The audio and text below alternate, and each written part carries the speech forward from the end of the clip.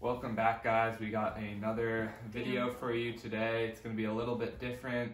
I'm here with Sibu, who is a world traveler and has been traveling around the world for the last 15 years. Sibu, why don't you introduce yourself? Hi, so my name is Sibu. I like to think of myself as a global citizen. I started traveling from a really young age, and I knew I was always meant to travel, but I came to a point where I could no longer travel because of, money issues. And so I had to figure out a way to be resourceful somehow, and I managed. And so I've been traveling and living around the world, picking up different languages for the past 15 plus years, and it's been absolutely amazing. Yeah, so that brings us to the topic of today's video. So today we are going to talk about house sitting, which is one of the ways that Sibu has been able to travel and live around the world like a local for the last more than a year. And so, Sibu, why don't you talk about what is house sitting? So house sitting pretty much means that there will be people who go away on holidays and they need someone to look after their houses while they're gone. Sometimes there are pets involved, sometimes they're not. Maybe you have to pick up the mail, you have to mow their lawn, or they just need someone to stay in their homes while they're away. Why? Because sometimes it's even cheaper to have someone live in your house than it is to actually get a security company to look after your place. There are plenty of reasons, but most of them involve pets. Yeah, so how long have you actually been doing house sitting for now? So I've known about house sitting for years, actually. I've been recommending it to my friends for a really long time, but it wasn't until the pandemic hit that I really started thinking about what I wanted to do and how I wanted to travel, to continue traveling. And I figured that house sitting was going to be a pretty safe way to do so. Safer than Airbnb, safer than hotels. I'm not really in touch with anybody. There aren't any people coming in and out of a property all the time. And it's better than an Airbnb because I get the place all to myself and it's not set up for tourism. And I started using house sitting officially in June of last year. So I was locked up in Germany, COVID first lockdown. And as soon as the first lockdown was over, I was like, I'm not staying here anymore. So I just started looking for house sits and well, it's been over a year and here I am. That's pretty awesome. And so you have there's a bunch of different house sitting platforms, but you have one that's your favorite. That's right. There are different platforms, but believe me, I've done my research and I believe that this is by far the best one. It gives you the possibility to pretty much house sit everywhere in the world. It's insane. And before COVID, I know because I've been following this platform for a really long time. Before COVID, there were thousands and thousands and thousands of listings all over the world. It was beautiful. Listings have gone down because of COVID, and yet I'm still living rent-free after a year. So there's a possibility. There is demand for this. And the platform that I use is called Trustedhousesitters. Yeah, so explain to me basically how the process of going from using their platform, like what do I have to do to get started, and how does their platform kind of look, and how do I get started with house sitting? That's a really good question. So with Trusted House Sitters, obviously there's a membership that you have to pay. Prices range from $100 to $300 per year, depending on which membership you want to use. I would personally recommend the most expensive membership because it gives you full insurance and it also covers you in case the homeowners happen to cancel because of unforeseen events, which can obviously happen during COVID. So what happens is you open a profile, and a lot of these house sits involve pets, and that's really important. So if you don't like pets, this is not the place to be. So you want to just upload as many pictures as possible, show what kind of personality you have, fill out the profile as much as possible, and make sure that you don't come across as someone who's just looking for free accommodation. Yes, that's one of the perks, but most importantly, you want to show that you're actually willing to go into someone's house, respect their private space because they're letting you into their private space. And most importantly, take good care of their pets and their belongings. You're being welcomed into a stranger's home and you want to be as respectful as possible. Once you've done all of that, just start applying. And when you apply, it's just like applying for jobs. It's just like writing cover letters. You have to be specific about who you are, what you're doing, and why you want to house sit for them. Include names. It's pretty much the same as applying for a job. So you go into their profile, you look up to see what the pets' names are. Okay, so we have Blue and Cal here, so I use their names. I would love to take care of Blue and Cal for you.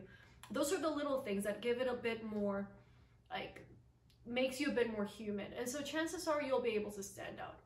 At the beginning, it's really hard to get house sits. I'm not gonna lie, because you have to build up your profile and you have to get as many reviews as possible. But honestly, once you get 2-3 reviews, you're good to go.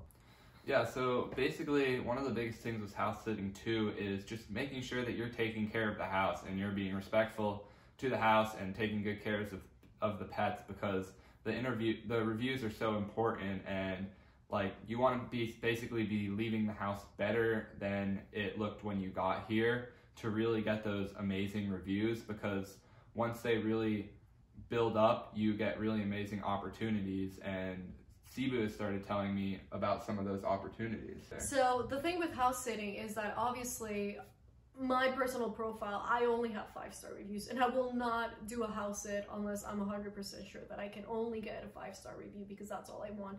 I've gotten to a point where I have so many 5-star reviews that I'm guessing my profile just pops up at the top of listings, and I have people reach out to me asking me if I can house sit for them. And that's really cool. So I've done, I think, a few of those, and normally for those, they will actually go out of their way to try to get you to house sit for them, and they'll give you like little perks and whatnot. How would I start? Since it's so hard to get house sits at first, I would go for really, really short-term house sits, 1 or 2 days. And ideally in your area. If you can drive out to someone and meet up with them and show them what kind of person you are so they can see you face to face, go ahead and do that the first 2-3 times. Once you've got that down, you can start doing house sits abroad anywhere. You will never need to meet up with people in person, and you can just do interviews on Zoom. It's super easy, and like I said, I've been doing it for over a year now. That's pretty incredible, and I mean, I've done my first house sit with Sibu a few weeks ago out in New Mexico, and I mean, it was just incredible being able to basically, they post their dates that they're going to be going away for, and you apply, and then you're there for those dates, basically taking care of their pets. And so we were staying in a beautiful house out in Santa Fe, and it's just incredible to be able to take care of pets in such a beautiful place like that.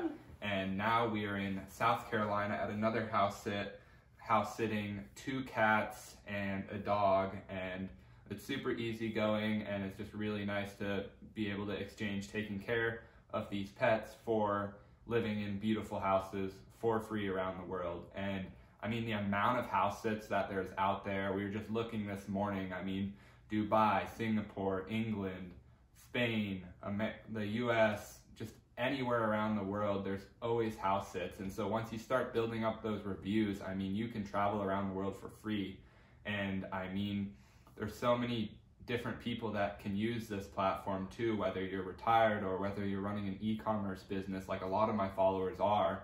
I mean, it is perfect for you to get to experience different parts of the country or other countries and still run your business, or just being able to experience these different houses and taking care of these pets. So now that you've been doing house sitting for about a year, what are some of like the coolest house sits that you've done in different parts of the country? Oh, well, that's a really good question. Let's see. The first one I did, I was out by a lake in southern Germany for like 3 weeks. That was absolutely amazing. So I was at the list, and I was writing my thesis back then. So I was like doing my own little writing retreat. It was absolutely beautiful. What else?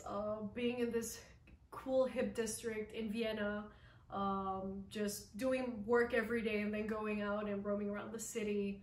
What else? The last one we did in Santa Fe, the house was absolutely stunning. It was great. Then I did one in Yosemite back in Easter where there was a hot tub, and I was just chilling by the hot tub every day and then going hiking every few days whenever I could.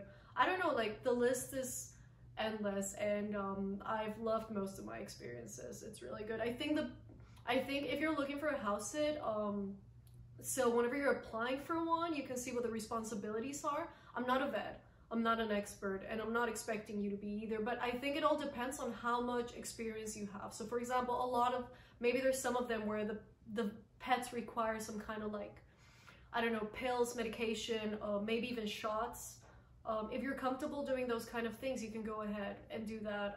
There are other house sits. I've never done any like that. I've only done cats and dogs, but there's somewhere you can take care of horses and pigs and roosters. If you want to just go out somewhere remote and work in a farm for 2 months or 2 weeks, you can do that. Like or just a parrot or a lizard. There are a million possibilities. It all depends on how comfortable you are taking care of certain pets. So far, I've only done cats and dogs because that's just my thing, but it really depends on you. Yeah, so as you can see, this platform of Trusted House Sitters is just absolutely amazing to be able to get these free experiences all around the world and being able to take care of pets. And it's not very hard to get started, and you're gonna have some amazing experiences around the world. And so after this YouTube video, here's some like actionable steps that you can basically take to get you on the path to start doing Trusted House Sitters. And as Sibu was talking about, first you want to get started with your membership. And once you get that membership, we will also have a link in the bio for that membership, because that'll get you 25% off your yearly membership. And after that, basically just as Sibu said, you want to be going around your area and seeing if you can get short house sits to start building up reviews. And once you get those reviews built up, the opportunities open up to start getting a lot more cooler house sits, or just ones that are longer or harder to get. And basically once you do that, I mean, the opportunities are endless, and you're gonna have an amazing time doing house sitting. And this is my second house sit, and I'm loving the platform so far, and I'm so excited to do more in the future. So I hope this video helped explain to you kind of what Trusted House Sitters is and what kind of free opportunities there are to be able to travel the world, and this is one of the best ones. Hope you enjoyed the video. Like and subscribe, and if you have any questions, my Instagram is @BenBooksTheWorld, and Sibu's Instagram is @GlobalAtHeart. I'll put both of those on the screen right here, and thank you for tuning in.